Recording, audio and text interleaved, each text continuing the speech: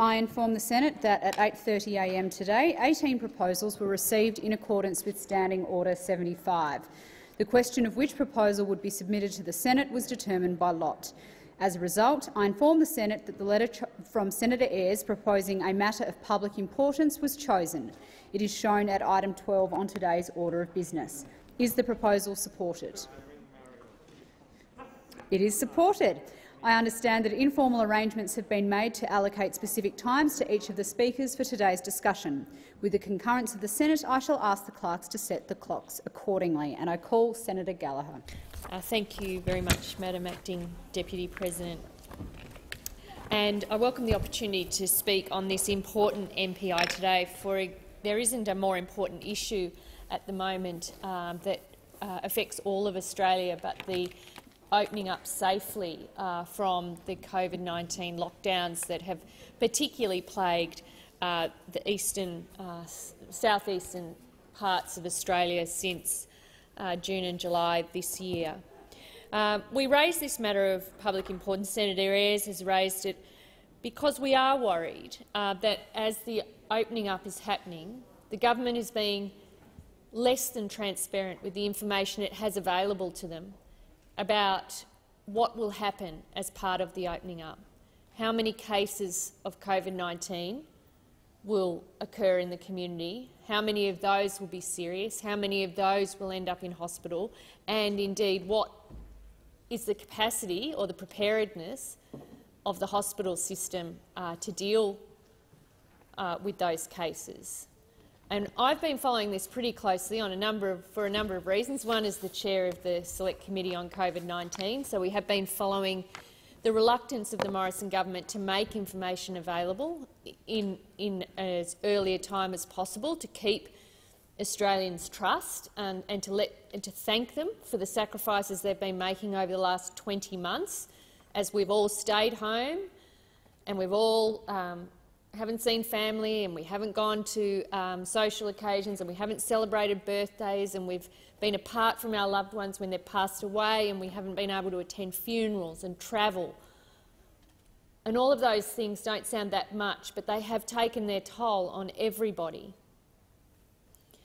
And part of the trust engagement between a government and their citizens, particularly in times like this where we are subjecting ourselves voluntarily to some really harsh restrictions on the way that we would normally live our lives, is that trust is repaid by the provision of information about why you're doing it and what happens when those restrictions change.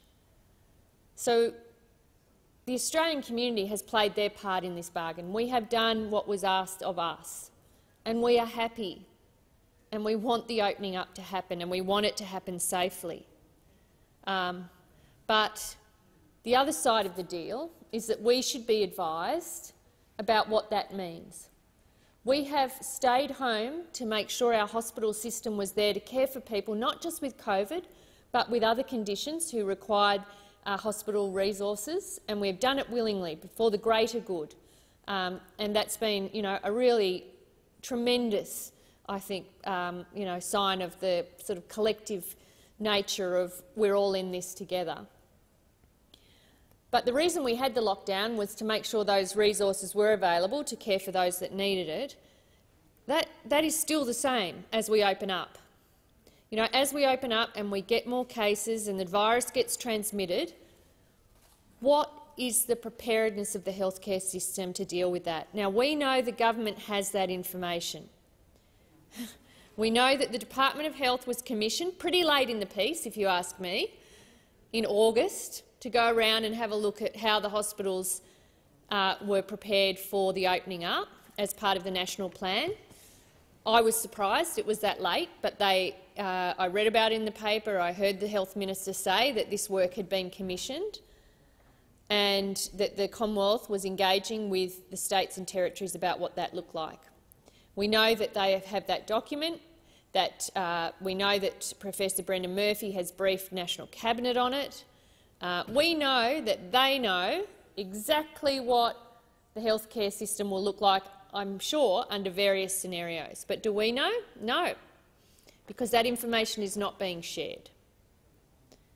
Now, there may be a reason for this, but I'm suspicious, because really the only reason we've been given when we've sought other information is, well, it's cabinet in confidence and you can't have it. But surely on a matter like this, where we have made so many sacrifices, we should be given the information about what our hospital system is looking like now and what it will look like as we come out of the lockdown. And that means what it looks like in Sydney and Melbourne and Perth and Queensland and regional and rural hospitals, remote locations. We heard at the Senate committee last week that there are some places in Australia where vaccination rates remain extremely low, sometimes anywhere from 25% to 30% below the national average in some communities, particularly First Nations communities. And we don't have any idea what the allocation of resources is going to be for them in those communities or in hospitals. We know the AMA is worried. They've released a report, really concerned. They've appeared before the committee, really concerned about what this means. It's their members that work in the hospitals. They are seeing firsthand what is happening in those hospitals. And we know right now, even in the non-COVID states, hospitals are pushed to their limits. We know in the COVID states and territories, we know the hospitals are operating at their limits. This is a busy time of year for any hospital, any year, let alone when you've got a global pandemic that you're managing as well. We know the states and territories are worried because they've tried to engage the Commonwealth on this. How are we going to meet this demand? We know the AMA is calling for extra help in the community. I mean, most people with COVID are going to be looked after at home. I've just been through that. I know what it means. It's hard work. People are sick. Don't trivialise the virus. Don't say, oh, it's like nothing, it's nothing, it's a little virus, most people get mild symptoms. People are running mini home hospitals in their home, often with very little support. I have just been there. I have done it. It's hard. And unless you can engage your GP and have a GP come and you have a fabulous GP like mine, who actually helped me twice a day, every day for 14 days as I got my family members through the worst of that virus, you are largely on your own. So what is happening in the community? What is going to happen for primary health care? The Commonwealth's responsible for it. Are they doing anything? Are they supporting GPs? Well, we heard the AMA in evidence before my committee say, well, they haven't spoken to us about it and we would like them to, and this was only a month ago. 20 months into the pandemic and we don't have a plan for primary health care provision around COVID-19, and yet the Prime Minister tells us it's all fine to open up. Well, if it's all fine to open up, tell us what it's going to look like. How many people are going to be operating mini-home hospitals, isolated and doing it on their own, looking after sick people? It is not normal for people, young, otherwise healthy people, to die in their homes. That has been happening in New South Wales. Now, I'm not trying to scaremonger here. I'm just saying what is happening. We do not live in a country where we can have 30 to 40 people, otherwise healthy, die at home. We have had 500 Australians die in this third wave of the outbreak. And people might try and write that off and say, well, it's good, look overseas, but that's irrelevant. Look at our experience and look what it means as we open up. Everyone tells us there will be more cases. It will rip through the schools and the places where we have large gatherings, and it's great that we are vaccinated to the levels we are. It's absolutely fantastic. It will provide protection. But our hospitals are under enormous pressure. And why is it that we are not being told what that means? We are not used to, in this country, having healthcare rationed or not having healthcare available if we need it. And I hope the Commonwealth has a plan to make sure that doesn't happen. But I'm not given the confidence that I need, with the knowledge that I have and the experience that I've just come through, when the Commonwealth hides this information. They will not tell us what the hospitals will look like. They will not tell us what they're doing and will do to keep people safe. They're not telling us how they're going to keep health services going. We know people are not accessing health services as they normally would. We know cancer diagnoses are down, screening programs are down, all explainable in a global pandemic sense. But what is going to happen? What is the national plan on this, and why is the Prime Minister hiding this information? Because it does make one believe that the only reason he's hiding this information and not providing it is because he doesn't want people to know. And that's an even more serious delegation of responsibility. And we're used to that in a sense, but honestly, it's the least this Prime Minister can do to pay back the work that we have all done. Thank you, Senator Gallagher. Senator Molan. Acting Deputy President, thank you very much. I have to admit that I did find the MPI in its written form somewhat confusing, and Senator Gallagher has now clarified it a little bit. I thought that it had something to do with the Doherty Modelling. The Doherty Modelling lies at the centre of everything that we're doing, but I think I may have missed any reference that you may have made to that. We are in a process of opening up safely, and I don't accept that we are less than transparent in what we're doing. We've all made sacrifices. Senator Gallagher has taken a personal toll on her, and we're aware of that, and I'm very sensitive to that.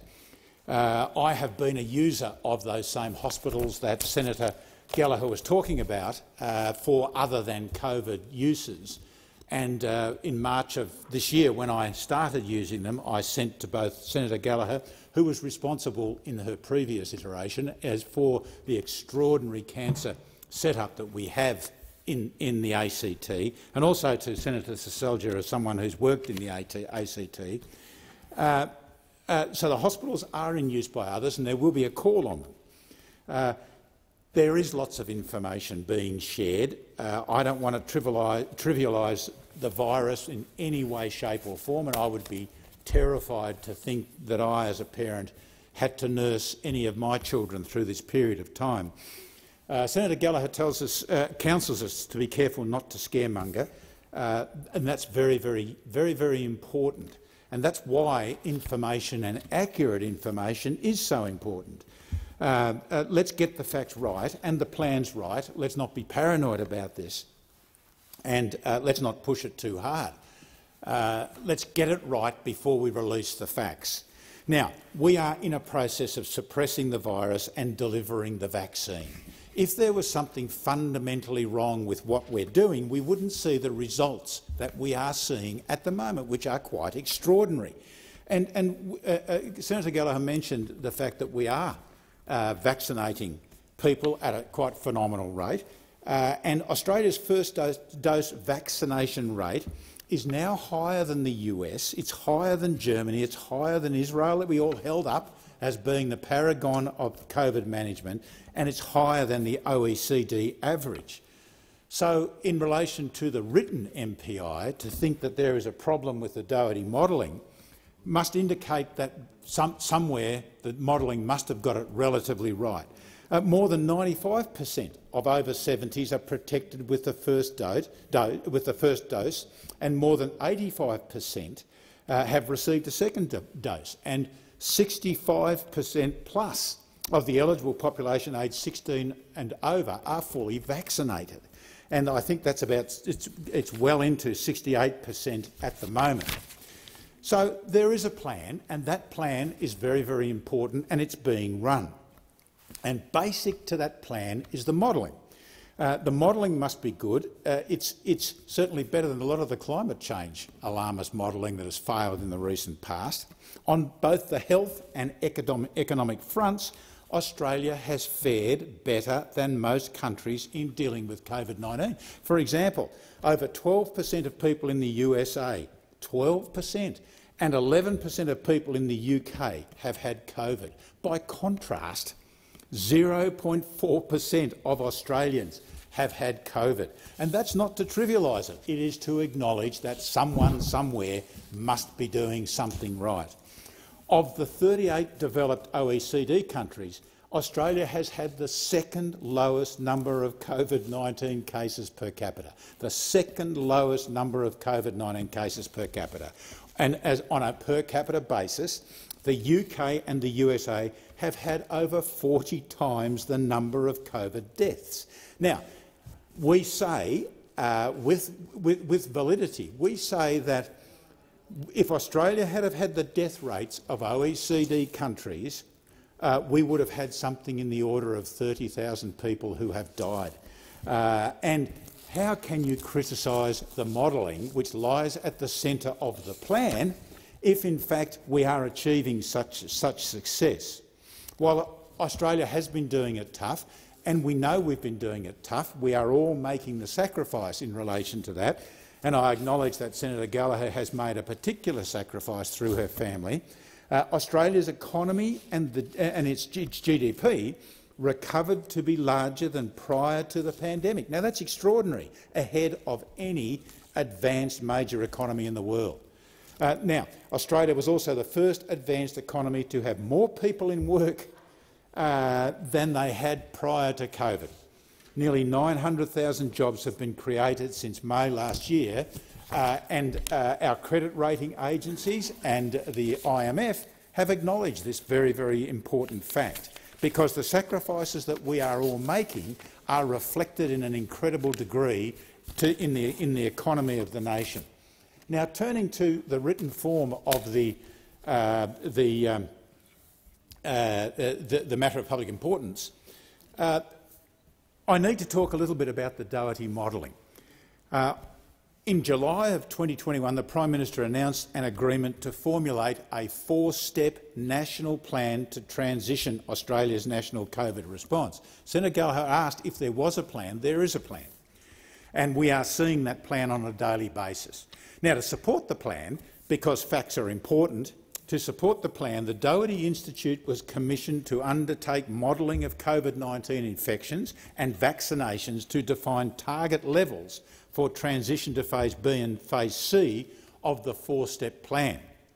Based on the results of the modelling and the recommendations of the COVID-19 Risk Analysis and Response Task Force, in July again of 2021, National Cabinet agreed to transition to Phases B and C at 70% and 80% respectively of those vaccinated 16 years and older. Because jurisdictions are likely to have different cases, different case counts, different numbers of COVID, when vaccination thresholds are met, a sensitivity analysis was conducted, and this is part of the modelling process that was mentioned in the written version of the matter of public importance. This assessed the initial modelling results for low, medium and high numbers of infections at different coverage thresholds with either optimal or partial test, trace, isolate, quarantine, TTIQ as they say in the profession, and combinations of public health and social measures, PHSM, God help us all. But this is what the MPI refers to when it refers to, I think, a small COVID outbreak. Well, that has been the sensitivity towards various levels of outbreak have certainly been conducted, and the sensitivity analysis was conducted. The overall conclusions of the initial modelling were found to remain valid even with a higher number of infections. And this is very, very relevant to the MPI. Valid even with a higher number of infections at the time of transition. However, at 70% coverage with medium or high seeding and partial TTIQ, the epidemic curve was shifted to the left, and the peak of daily new infections considerably higher. We know that. As optimal TTIQ, test, trace, isolate and quarantine, cannot be sustained at higher caseloads, public health and social measures are required in those situations. So by knowing the facts, by doing the modelling, by looking at the sensitivity for various scenarios, we can vary the TTIQ and the PHSM. The sensitivity analysis, of course, has been published on the Department of Prime Minister and Cabinet website and the Doherty Institute site. Now, this has cost us roughly $1.5 million as of December 2021, and an additional contract is currently being finalised for additional work for the National Cabinet. So we do have a plan, and that plan is in play and is being used and is successful. Certainly, aspects of modelling have been released, particularly the sensitivity aspects of the modelling. Now, further modelling is anticipated to consider the public health response, including different methodologies and key indicators for the TTIQ, the impact of vaccinations and responses in key populations, including Indigenous communities, culturally and linguistically diverse populations and schools, and border measures and quarantine, and how varying these may affect the risk of importation is being considered in great detail. Now, I think that answers the ideas that lie in the written version of the matter of public importance. Molan. Senator Steele-John, remotely.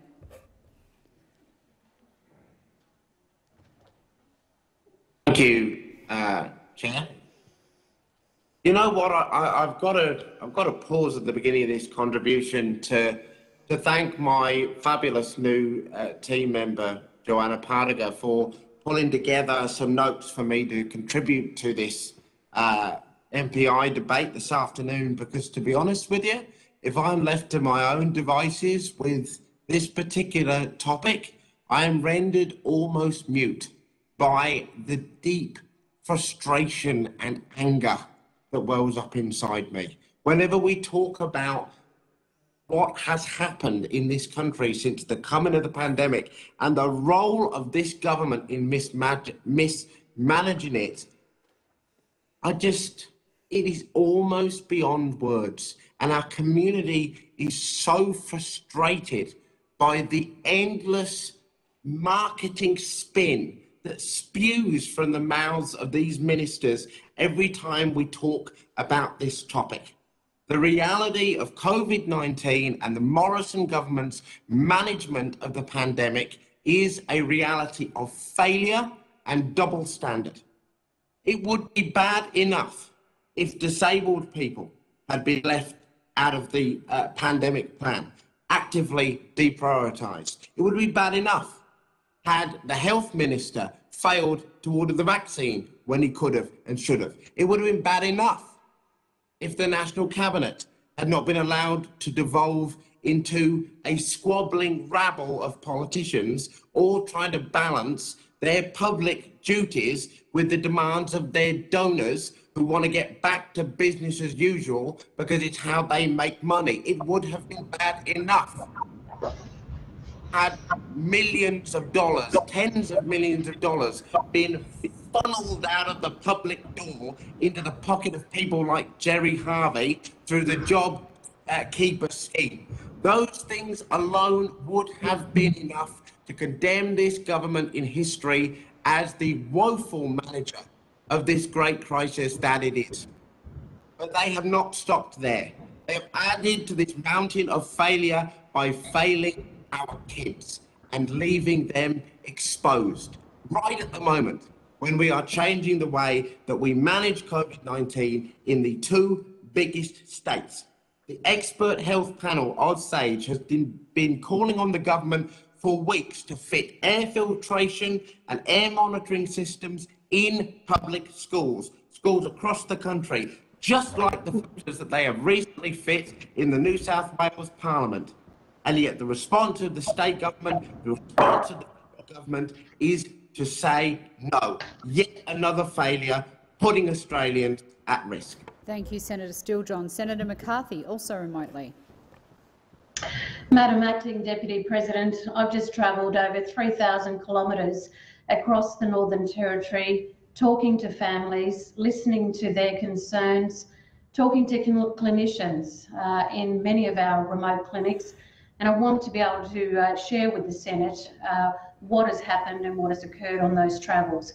But firstly, after listening to Senator Gallagher speak this afternoon, and also knowing personally the impact that COVID has had on her family, it is of utmost urgency that this Senate recognises this call for the MPI in terms of the Doherty Modelling around hospitals and their capability to cope with the days weeks and months ahead. I'm certainly very concerned in terms of the people of the Northern Territory, in particular our First Nations people. The Morrison-Joyce Government is not being transparent, Madam Acting Deputy President, with Australians about how the nation's hospital systems will cope with COVID-19 cases when Australia opens up. We know that the Doherty Modelling was released outlining how Australia would respond to small COVID outbreaks, but this previous modelling does not adequately deal with how many hospitalisations, deaths and cases are now expected.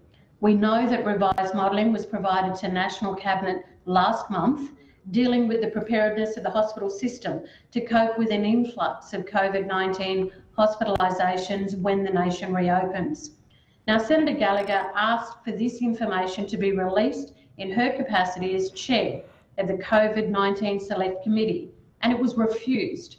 The broader Australian community, and particularly our hardworking doctors and nurses who will be on the front line continuously of this additional pressure, deserve to know what they need to prepare for, because many states and territories fear their hospital systems will not cope. And I'm sure I do not need to remind the Senate of the vulnerability, in particular here in the Northern Territory, when the Delta strain reaches us. It is a matter of when, not if, the Delta strain will arrive here. The Northern Territory Government, the Aboriginal community-controlled health sector, land councils, frontline workers and others have done a terrific job keeping Territorians safe during this pandemic so far, and we have seen incredibly strong leadership. But we also know Australia is opening up and we can't keep Delta at bay forever. As I said, I spent the last few weeks travelling across the Northern Territory, over 3,000 kilometres down the Western Desert, the Tanami region, through places like Kalgoorlie, Lajamanu, Yuendamu, through Alice Springs over the other side on the east to Santa Teresa and back again to Hermannsburg, and then up the track to Alikarang, to Tennant Creek, to Elliot, to Catherine. It was so important to be able to see firsthand how prepared are we here in the Northern Territory. In each place I've been talking and listening to constituents and organisations about COVID-19 and the need to vaccinate against it. And that message is going around loud and clear. But we are having issues. Every clinic I dropped into is doing their best to get the message out and vaccinate.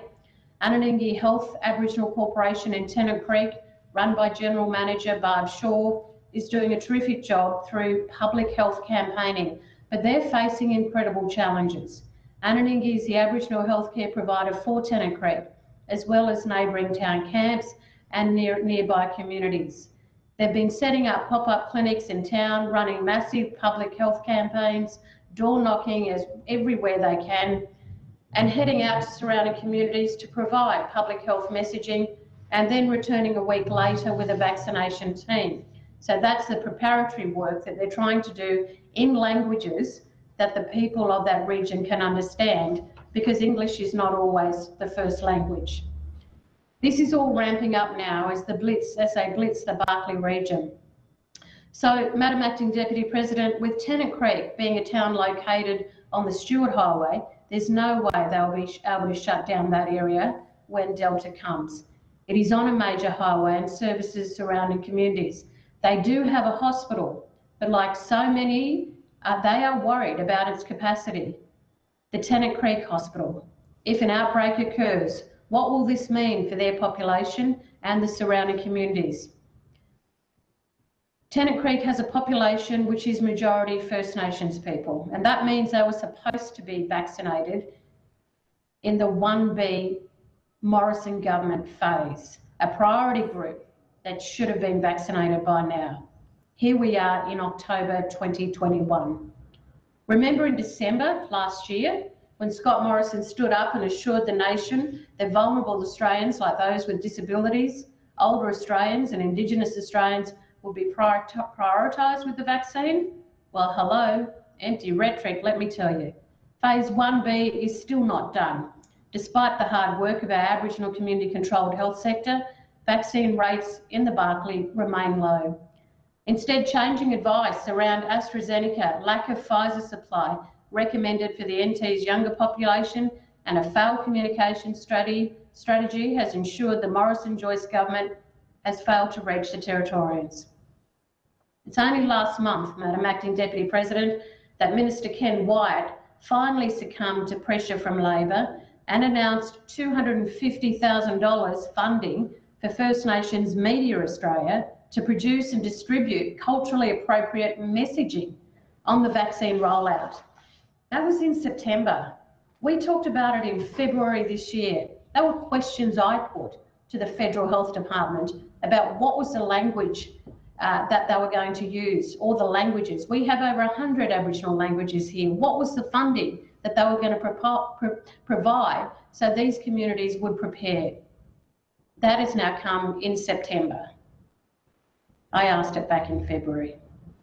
Health workers are on the back foot, trying to ensure accurate and factual messages reaches their patients about the vaccine, and it's all left a vacuum for negative messaging to take deep hold in the minds of many. What was equally disturbing is the answers to my question to most clinicians in the communities visited. In a worst-case scenario, how prepared is this community to cope with a COVID outbreak? The overwhelmed and exhausted faces said it all. So I asked the Morrison government to think of those overwhelmed and exhausted faces. Listen to Senator Gallagher and Labor. Listen to the Australian Medical Association. Release this modelling. Even Department of Health Secretary Brendan Murphy, who has been working with Deputy Chief Medical Officer Sonia Bennett on the modelling, supports the figures about hospital capacity being made public. And I quote, "I would favour a transparent approach, but that is up to National Cabinet," he said. Ask any doctor, any nurse. We know that pressure on our hospitals is going to increase over the coming weeks and months.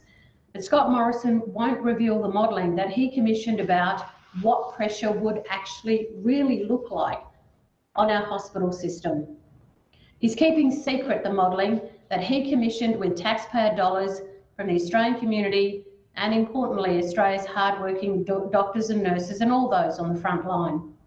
We all deserve to know now what that pressure will look like so we can prepare. And we deserve a Prime Minister who will sit down and maturely discuss with the state and territory governments to make sure there's a plan to keep hospitals safe and strong, rather than just picking political fights with them. And that means all hospitals in regional and remote Australia. And let me tell you, it means our hospitals here in the Northern Territory, our Alice Springs Hospital, Tennant Creek Hospital, Nhulunbuy Hospital, Katherine Hospital, and our city hospitals in Darwin and in Palmerston. We do not have time to waste. We must be prepared, and that is what leadership is. Instead, we have a Prime Minister who refuses to take responsibility. For Scott Morrison, every problem is someone else's fault. Every crisis is someone else's responsibility. When he's called out on his failures, Scott Morrison's response is always the same. It's not my job. It's a matter for the states. I don't hold a hose. Whether it's COVID, bushfires, robo-debt, aged care, car park rorts, or climate change, he never shows leadership, just more spin. But Australians deserve so much more than this, and the people of the Northern Territory deserve so much more than this. Our health workers deserve much more than this. They are exhausted and they are anxious. Come on, Prime Minister. Give us the modelling. Let us prepare to fight this. Order, Senator McCarthy. Senator Bragg. Thanks, Madam Acting Deputy President.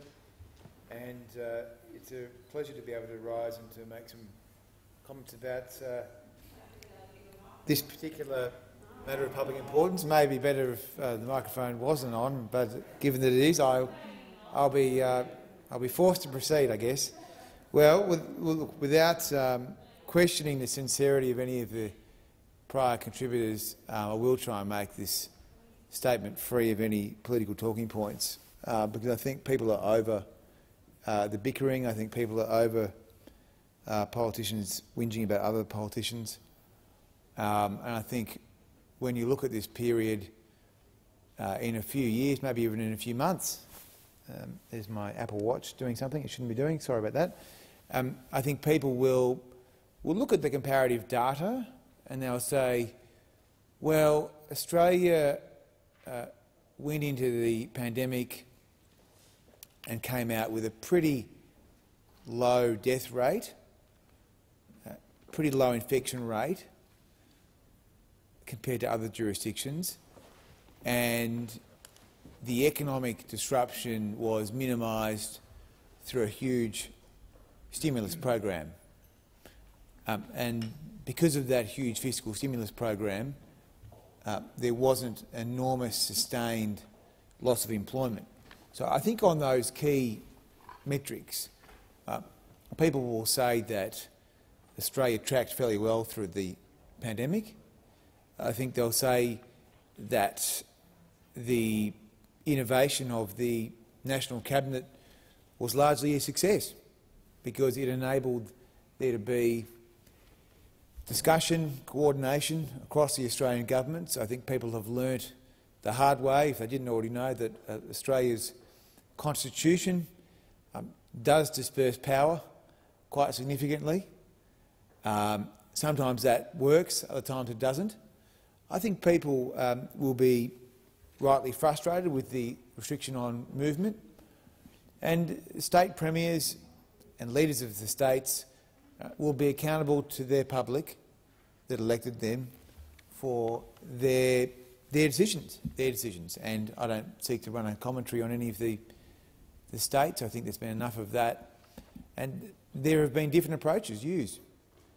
I think in terms of my own state that I represent, I think Sydney had, going into the pandemic, some unique characteristics as Australia's global city and as a city that carried 85 or 90% of the quarantine, that it was always likely to have the sort of exposure that we saw when the Delta variant slipped into Sydney, and then that subsequently spread around the eastern or parts of the eastern states. So I think that's the first point to make, that comparatively I think you'd have to say that our institutions held up pretty well when you look at the key metrics. In relation to the modelling and the national plan, I mean, there is a sensitivity analysis available on the website, and there are the key assumptions. And that plan, you'd have to say, is working. I mean, in New South Wales, consistent with the broad outline of the plan, New South Wales has hit 70% and 80%, and it is now reopening. And in fact, you'd have to say, without wanting to date this contribution too significantly, that with the case numbers coming down, it's been a pretty good example of what you would have hoped could be achieved. So people will rightly look at the major health initiatives, how the health policies were managed and deployed. People will look at, when the books are written, they'll look at hotel quarantine, they'll look at the vaccination rollout, and then they will look at the border policies and the like. And people will be free to make their assessments. I'm more interested in the economic policy because I think that is where, frankly, there have been some very unusual steps taken, steps that I would support, but I would say that the amount of debt that's been accrued has been justified in the sense that if that debt hadn't been accrued, then I'm not sure there would have been the sort of bounce back that we would expect. And the Treasury advice generally has been, following the early 90s recession, that you do need to spend a lot of money to avoid a lasting recession. And we didn't want to see, as a consequence of this huge economic shock, a generation of people unable to work again. And I think that's what JobKeeper has been able to do as a wage subsidy program. And I'd say that I will make a political statement here that, I mean, the Labor Party want to attack JobKeeper, but I mean, ultimately, JobKeeper was the lifeline that has kept small businesses intact. It is the program which I would say most Australians would say got them through the pandemic. Now, there's no question that people who work for the public sector or people who work in big business, in many cases, have probably had quite a good pandemic. If you can walk into your kitchen and stick your laptop down on the bench, you've had probably a pretty good pandemic relative to people who are in personal care sectors, they're beauticians or they're barbers or they're travel agents. And these are the businesses that have really relied upon this sort of support. So when the Labor Party want to attack JobKeeper, I just think that the people who have most heavily relied upon that scheme will think, well, hang on, that scheme actually saved my business, it saved my livelihood. It was hugely successful. So, I mean, 99% of the businesses that achieved the threshold to be eligible for JobKeeper were small businesses, right? So that is a fact. So when the opposition parties talk about wanting to have some sort of a clawback mechanism on JobKeeper, what they're saying, it's been flagged by various members of the opposition that there would be a clawback, including Ms King, Ms Carney, right? And you want to have a clawback, right? And you want to have a clawback, right? And that wasn't recommended. And there was no clawback recommended. The Treasury never recommended a clawback. And a clawback today would see 99% of the businesses that would be hit would be small businesses. Small businesses, and in my state, these are the same businesses that have been smashed by lockdowns. They've just come out of 3 months of lockdowns, and the opposition parties want to hit them with a clawback, a retrospective tax. They were all eligible, right? So when you want to measure JobKeeper in terms of the businesses that were eligible and were paid, in terms of the dollars, and in terms of the quantum of businesses, they are small businesses. More than 90% are small businesses. So when you talk about clawback, you're talking about small businesses. Small businesses. So isn't that amazing that you want to have a debate about the economic policies that got the country through the pandemic, and at the end of it, you want to claw back from small businesses? I think it's bizarre. Now the other scheme that was also very successful, that I know that annoys the Labor Party no end, was the early release of super. Very, very successful, right? Because this was about allowing Australians to have access to their own money in a time of a huge economic shock. Now, interestingly, at the time, the only people that were against giving Australians access to their own money were, of course, the super funds, which Labor went along with. So you've got the greatest economic shock in 100 years. You're opening the Treasury, you're almost maxing out the nation's credit card, but the Labor Party says, "Oh no, we're not going to touch the super funds. We're not going to touch the super funds," even though they've got $3 trillion, right, in a government pension scheme. So I think that was a successful policy. I mean, I would personally like to see some sort of a permanent scheme be put in place so people could access their own money. Because I tell you what, I think that home ownership is pretty important to a lot of people, and low-income people in particular can't get a first home because they've got to funnel 10% of their money into the super funds, which of course pays huge donations to the unions, which in turn funds the Labor Party. So I'm sick of coming into this place and hearing all these allegations about corruption and donations. The biggest political donors in the country are the unions and the super funds. They funnel tens of millions of dollars each year into the political coffers of those opposite. It's shameful, and I really suggest that you think carefully about your long-term policy agenda, because it's not really in the interest of workers to have their money sent off to these funds, to have high fees charged on them, and for these funds to basically spend all their money on political advertising with Mr Combay's face on them and running dodgy outfits. Goodbye. Senator Patrick. Thank you, Madam Acting Deputy President. Look, I rise to speak on this matter of public importance, and I'll take a slightly different approach to others. I just want to go to the letter to Senator Gallagher from Dr Brendan Murphy in refusing to provide information to the Senate in relation to this, where he writes, "The Australian government maintains the views that the deliberations of the National Cabinet should remain confidential. This includes information received by National Cabinet. This is consistent with the long-standing practices of Cabinet confidentiality." Now, that is an offensive comment provided to the Senate by Dr Brendan Murphy, who's trimming his political sails, because we know that this matter has been to the AAT before Justice White. We know that National Cabinet is in fact not a committee of the federal cabinet. Why is the government, why is the executive now taking a position where they think that even though a judicial officer, a justice of the federal court, has made a determination about the statutory meaning of a cabinet, that somehow the Prime Minister can simply ignore that? Somehow the Prime Minister arrogantly pursues his quest for secrecy and he ropes in Brendan Murphy, Dr Brendan Murphy. And that's just, and you know, if Dr Murphy is listening, that is a disgraceful position to take in terms of understanding the way our constitution works, the separation of powers and the roles that each of the different elements of our government work, the executive, the parliament and the judiciary.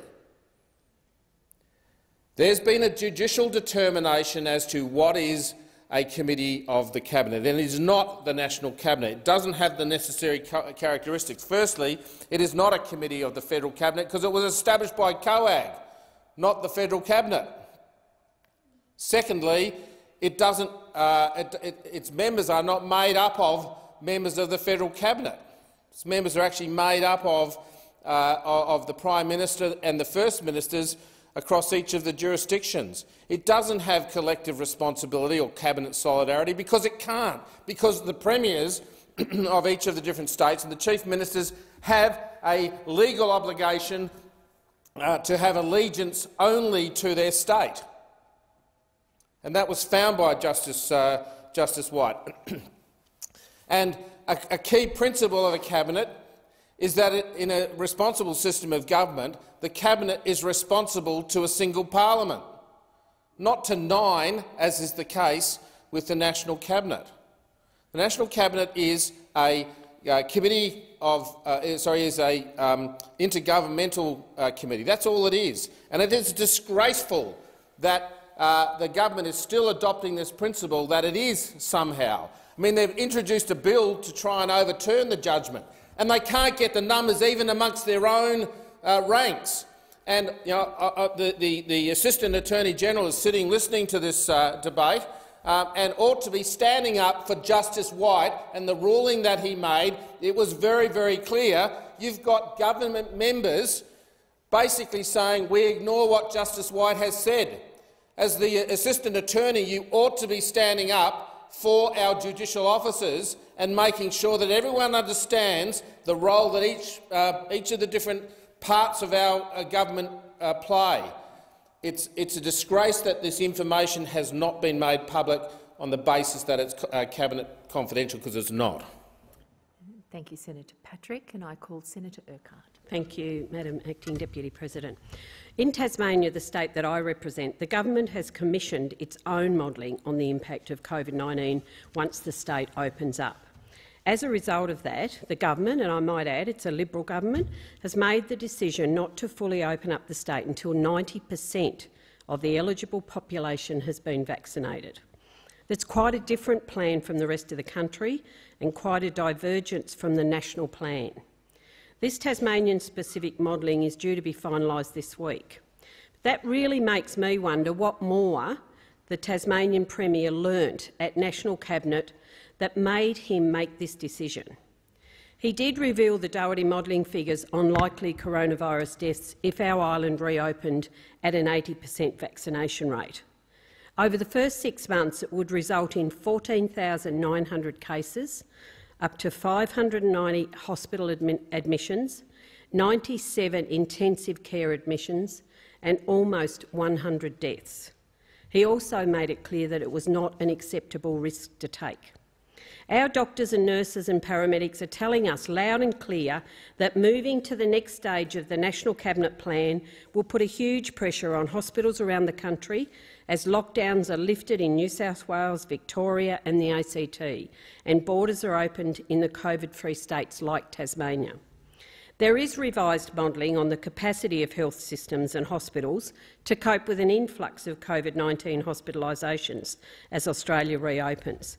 It models how many cases, hospitalisations and deaths can be expected, and the Morrison government is refusing to release it publicly.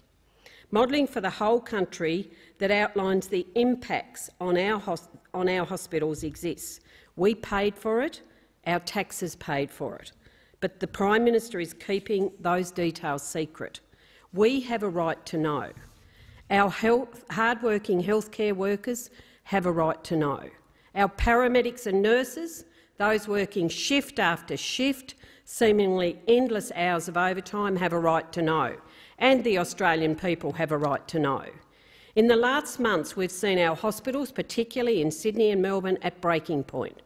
And in Tasmania, even without COVID-19, our hospitals are at breaking point almost every single day. That's right, when the state is COVID-free. And we are starting to see the lag from the last 18 months because people weren't seeking the treatment when they should have. And as COVID does come into Tasmania, that pressure on our health system will increase.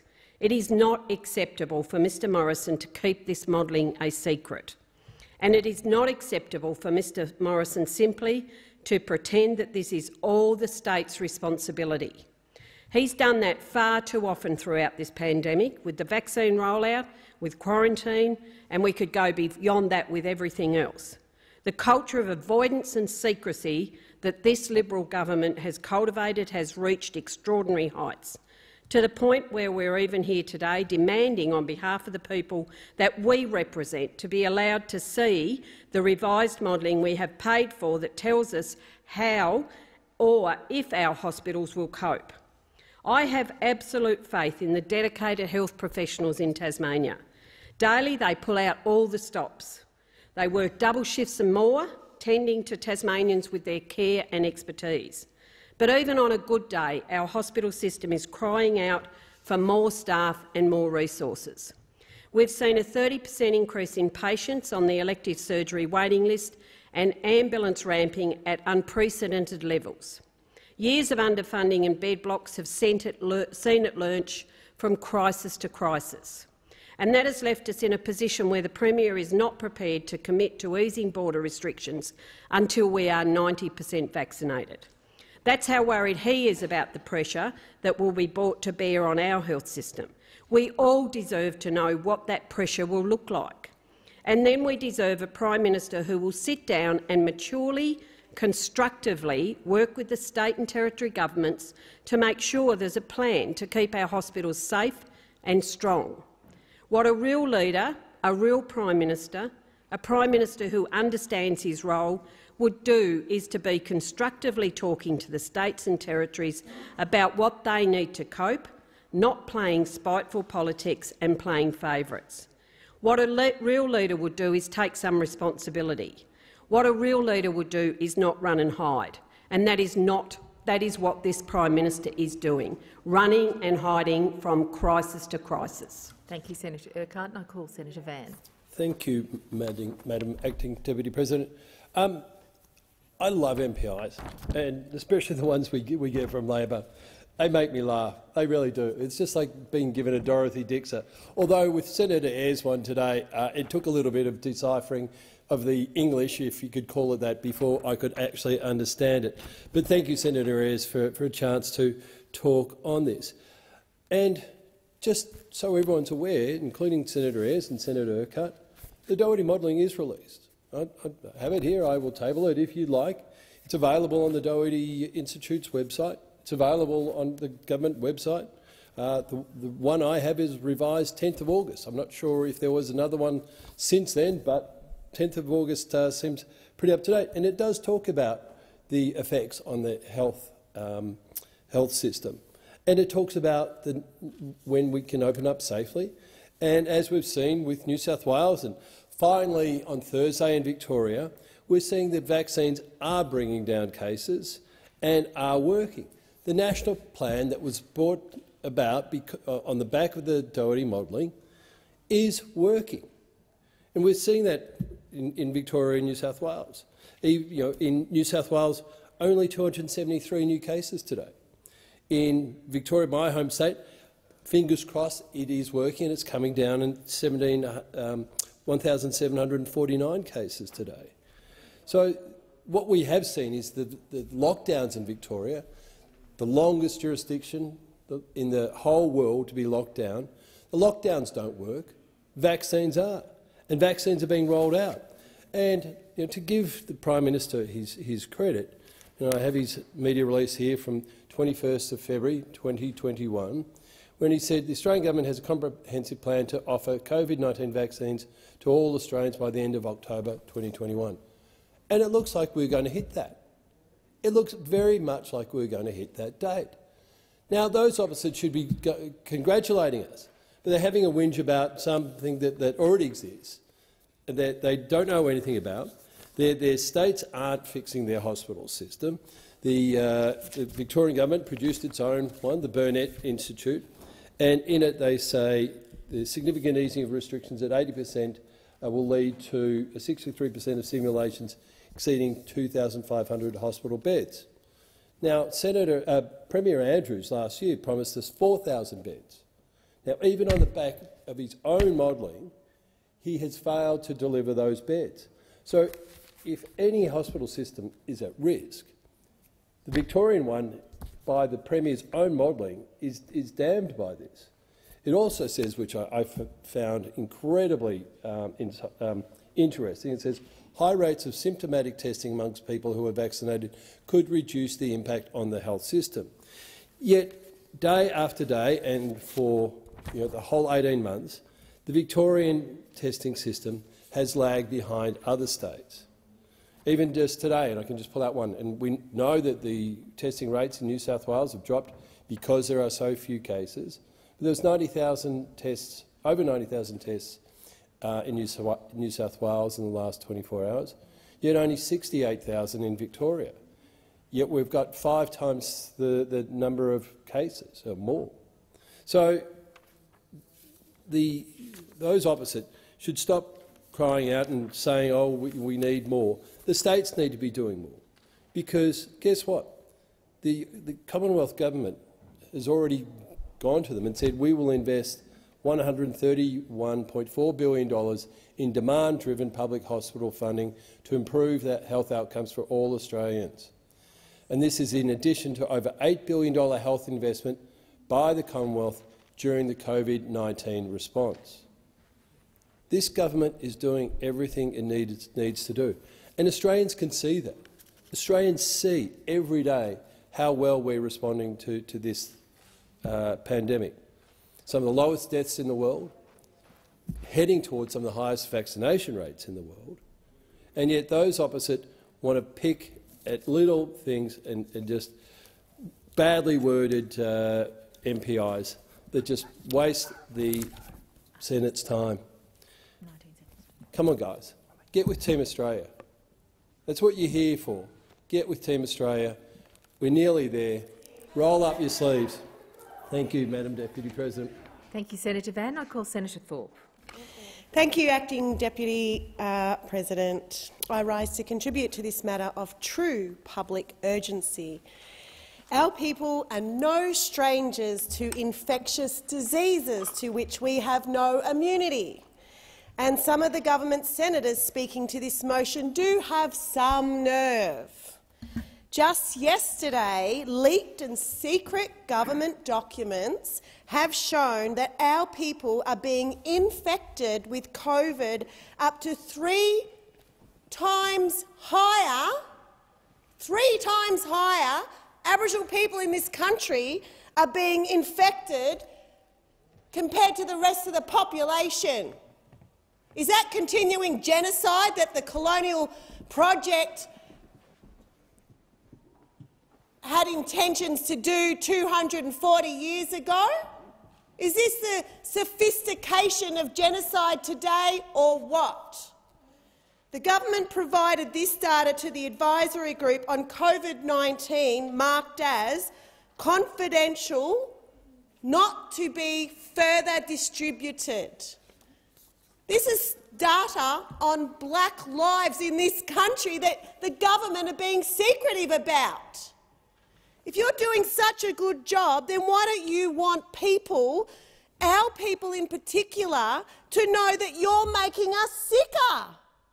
You're killing us, still. 50 years ago, when government health services were failing us badly, as usual, we took the driver's seat and set up Aboriginal health services right across this country. 50 years ago. We did that based on self-determination and free, prior and informed consent and holistic health. Today, our services are the best in the country, and government models your services on ours, particularly health, legal aid and childcare. But our services don't get the funding, do they? We're just left at the bottom of the heap to scrape up the scraps, as per usual. So again, government is failing us, and Morrison is trying to hide the fact that his failures are putting our people at risk. This government talks big on closing the gap in public, but in private they know that they are making us sicker. And let's be honest, you don't care. We're bottom of the rung. But love a good dot, Peyton, don't you? Our people are strong and resilient, and when we are free to choose our own path, this whole country benefits. Everyone deserves to be treated with equal respect and dignity. And Morrison ignores so many calls from our people. You have to stop the genocide in this country against the First People. Senator Thorpe, I would remind you to address people from the other place by their correct titles. Now, we are almost at 5 o'clock. I'm reluctant to move to the first speech early, as I want to give all senators a chance to attend the chamber. So, are we ready to go to documents for just a little while? Okay, we will move to consideration of documents.